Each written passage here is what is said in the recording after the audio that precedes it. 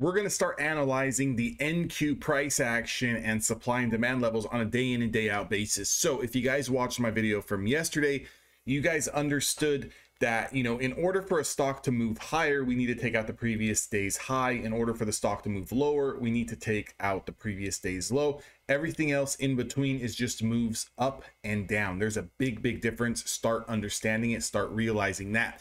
So what we're looking at here is the NQ 5-minute time frame. Now you're going to see a couple of supply and demand zones on my chart. The first top line being yesterday's high price, 15,900s. You're going to see yesterday's low price at around 15,800. You're going to see the price that we put in the pre-market sitting here at around 15,756. Now, you're also going to see one more dotted line here. This is where the market kind of opened up today. This is the pre-market high. So I'm going to go ahead and zoom in just a little bit so we can see this price action a little bit more closely. And I'm actually going to start this price action from around 6 o'clock in the morning, just so it's nice, big, and visible on the screen. So you can see here at the market open, we kind of chop around sideways, rejecting yesterday's low price multiple times. Although we are trading above the 20 SMA, we still need to kind of break back into that range or break below that range to kind of see where potentially price can be heading.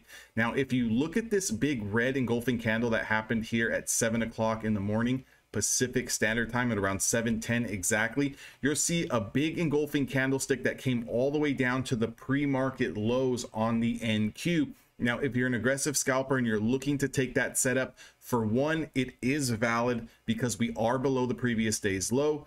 We are taking out the pre-market lows as well as being traded under the 20-period moving average. You would be looking for the 7:15 a.m. Candle to kind of confirm this low price here, and then you're going to want to scalp and take profits on the way down. Now, again, how to avoid getting trapped out of this on the reversal is very simple.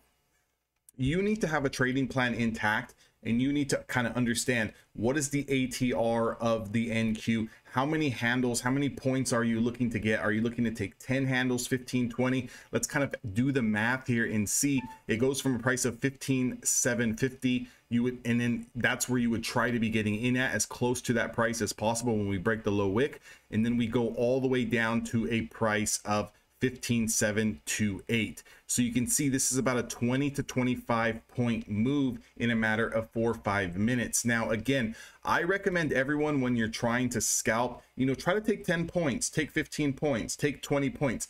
Do that consistently, do that on a regular basis. Start to pad and cushion your accounts, whether you're trading a personal account or you're trading a funded account. Again, don't try to hit these home runs where you're trying to snag 100 points off the NQ each and every single day. You're going to drive yourself absolutely crazy. Take 10, take 15, take 20. Start to feel, start to learn to how that feels. Are you feeling anxious? Do you feel like you're sitting in it too long? Do you feel like maybe you're giving back too many profits because you're trying to take 30 points at a time, right? Not every trade's going to be 30, 40, 50 points. Not every trade's going to be a stop out. Not every trade's going to be perfect. So you got to kind of find that middle ground and find that sweet spot, obviously protecting yourself with any stop over the 20 SMA and or the 1 bar stop with this particular play here. Now, here's how to kind of navigate when these 1 bar stops are extremely large.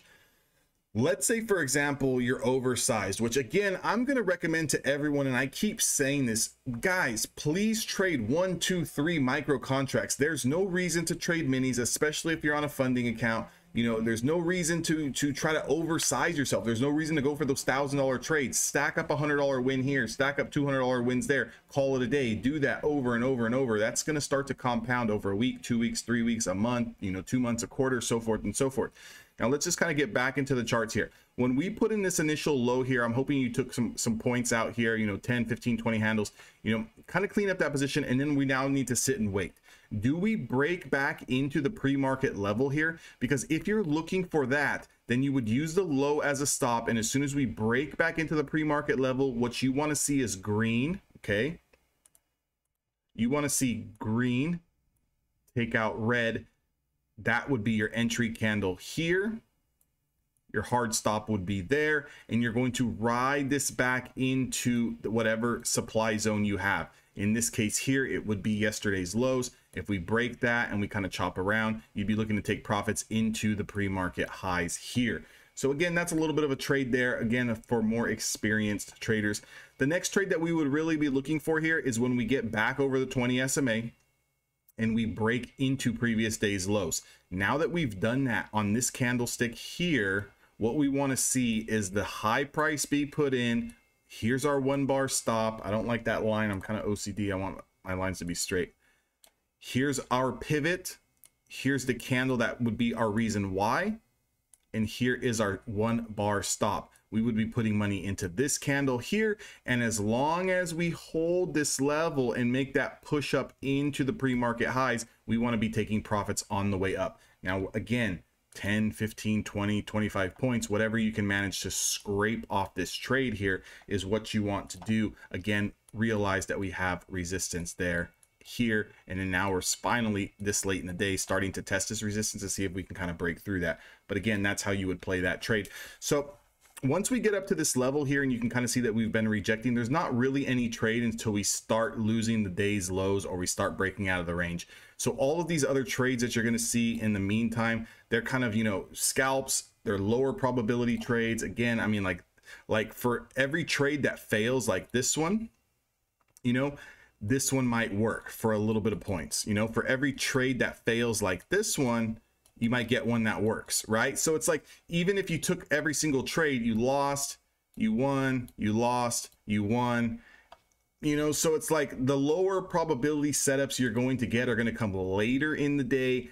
And when we can't seem to break out over these specific levels, you know, pre-market highs and previous day high, and then the lows, right? So that's one thing that you kind of need to focus on. Again, like I said, start to identify when the days are choppy, when the days are rangy. You can obviously see price action on the 5-minute time frame is going sideways. Again, we did not really break out above yesterday's highs. We're still kind of trading with inside yesterday's range. So we're looking at a day 2 inside bar day.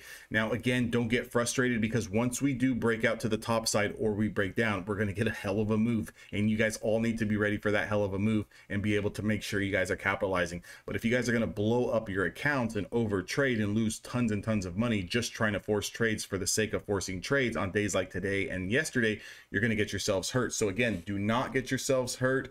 Be patient, wait for this to happen, because when it happens, it's going to be beautiful. If you guys like this, you guys want to trade with me, and you're going to want to get access to the rest of my strategies and trade with the team, access to the intraday technicals. You guys think I make a lot of YouTube videos? Wait till you see the Discord and everything and all the work that I'm putting in the one-on-one coaching I'm doing with everyone in there. You know, it's a lot of stuff that goes on in there, and I'll see you guys all on the inside.